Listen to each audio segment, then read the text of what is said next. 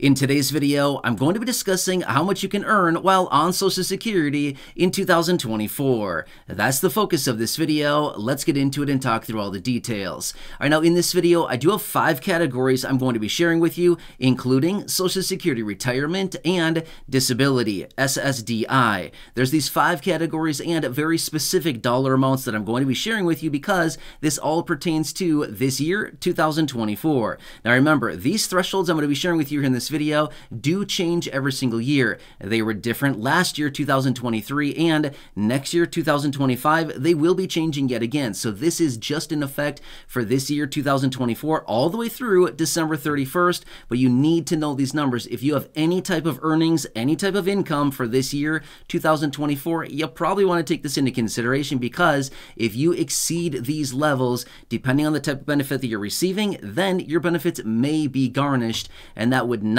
be a good situation. We want to avoid that in any way that we possibly can, but at the same time, we also want to maximize our monthly income and maximize our lifetime earnings. So again, hopefully this video will help you out. I got a bunch of numbers here for you. So again, stick with me and I'll walk you through the details, which by the way, if you're enjoying this video so far or any of the other thousands and thousands of videos here on the channel that I have for you, make sure to subscribe down below. I'm here for you every single day, no matter what, bringing all the latest details, answering questions for you, and doing whatever I can to keep you updated on Social Security and of course anything that may be popping up for money, extra benefits, raises to benefits, or anything else out there right now that you can grab as a fixed income beneficiary. I truly want to help you out. It's a rough time out there financially for a lot of people, and want to do what I can for you. So again, please subscribe down below if you haven't done so. Let's talk through the details. All right, so you gotta know which category you fall into here because, like I said, the numbers are very, very, very different, okay? So I'm gonna first start out by talking about Social Security retirement. There's 3 categories here, and then we're gonna talk about SSDI. There's 2 categories there, okay? Dollar amounts are very different for all of them. All right, so let's buzz through the details here. All right, so if you are somebody who has filed for your Social Security retirement benefit prior to your full retirement age, and you are not going to be achieving your full retirement age this year in 2024, this is the first category for you, okay? So you can have income aside from your Social Security retirement benefit. However, it's not that much. You can earn up to a maximum of $22,320 for the entire year, which averages out to $1,860 a month if you fall into this category. Now, you can certainly earn over that threshold. If you'd like to, by all means, go for it. If you want to earn over that threshold, you can. There's no law that says you cannot do it. You absolutely can if you want to. However, take into consideration this. For every $1 that you earn over that threshold, the $22,320 for the entire year, again, averaging out to $1,860 a month, for every $1 you earn over that threshold, they're going to garnish your Social Security benefit by $1, okay? Sorry, I think I said it wrong there. I apologize. Let me say this again. For every $2 that you earn over that limit, they're going to garnish your benefit by $1. Sorry, I think I said that wrong there, okay? Again, sorry. $2 over the limit, they garnish $1 of your benefit. Got that? All right. Okay. So that is category number 1. Now, next, category number 2. This is for those of you that are going to be achieving your full retirement age this year, okay? If that is the case, you're going to be hitting your full retirement age this year for 2024. You also have an earnings threshold. However, it's significantly more than the last category I just talked about. You can earn up to $59,520 in the months leading up to your full retirement age month, okay? So whatever month that you're going to be hitting your full retirement age, you can earn up to that, $59,520 up to that month. And then once you hit your full retirement age, you're fine. You have nothing else to worry about at that point, okay?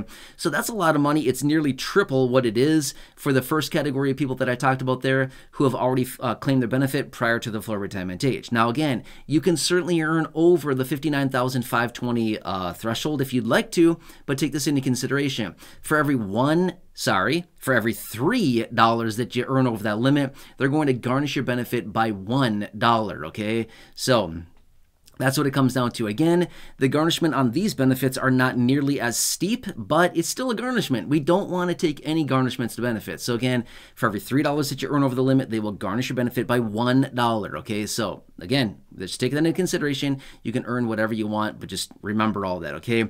Now next, if you have come into 2024, already at your full retirement age, okay? So if you already entered into 2024, you came in sailing through at your full retirement age, your income threshold is unlimited. You can earn as much as you want. Does not matter. There's no income threshold. Once you are at your full retirement age, you can earn as little or as much as you want. No problem whatsoever there, okay? All right, so that is Social Security retirement benefits. Now, let's talk about SSDI, okay? Social Security disability. Now, one quick other thing I want to point out really fast. This applies to retirement and it applies to disability benefits as well. They're talking about gross income, okay? Gross being the big number at the top of your pay stub before any deductions are taken out of your check, okay? Whether you are, part-time, you're full-time, you're W-2, maybe you're a 1099 person, maybe you have a side hustle, a small business, whatever it happens to be. However you receive income, it's total income prior to deductions, okay? Gross income, not net income. Those are very, very different numbers. This is all based on gross income, okay? Just take that into consideration. Again, that applies for retirement and SSDI benefits. All right, so now let's talk about SSDI beneficiaries. There's about 9 million SSDI beneficiaries across the country, and these are the ones that I want to talk about now. Okay, so there's two categories yet again. Comes down to blind and non-blind SSDI beneficiaries. You got to know which category you fall into, because here's the thing. What they determine as SGA, substantial gainful activity, is very different for these two categories of SSDI beneficiaries. Let's just say this much.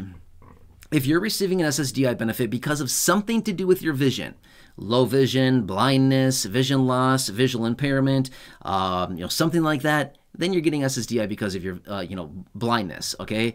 However, if you're getting SSDI, disability benefits, because of something else, then you would be in the non-blind category, okay? You got to know which one you're in. All right, so here's what it comes down to. You can receive, or you can earn, you can have earnings above and beyond your monthly benefit of $1,550 per month as a non-blind SSDI beneficiary. That is what Social Security determines as SGA, substantial gainful activity. Any income above that threshold, you may be losing your benefits for that period of time. Not a good situation, right? We don't want to lose benefits. Now next, if you are a blind SSDI beneficiary, you can have income up to $2,590 per month. Again, gross income as a SSDI blind beneficiary. And that's what you can have, that is what they have determined as SGA, substantial gainful activity, for blind SSDI beneficiaries. So these are the thresholds that I wanted to share with you. Now, really quickly, best practices. If you are currently working, you're going to start working, you're working more, you're changing jobs, picking up hours, starting a side hustle, whatever it happens to be, anything that may produce income, I would say best practices would be call Social Security, tell them your intentions. It's okay. They're not going to be mad at you. You're not going to be in trouble. They're not going to send you, to detention, stuff like this. It is totally fine. But they will walk you through the details. They will help you maximize your income and make sure that you do not go through any garnishment to your benefit. However, if you exceed the thresholds here that I gave you throughout this video, you better believe your benefits will be garnished at some degree, okay? And depends on what happens, you may even be losing your monthly benefit if it happens too long and too much, and there's a whole variety of factors, but just take all that into consideration, okay? So this is what I wanted to share with you, how much you can earn while on Social Security in 2024 for these beneficiaries. So if you have any questions, as always, please stick those down below in the comment section. Let me know what I can do for you. If I need to come back and make another dedicated or follow-up video to this, I can certainly do that for you. Otherwise, I'm here for you in any way that I possibly can be. As always, subscribe down below. Totally free to do so. Share the video with your friends on my social media. There's a big share button down there below the video as well.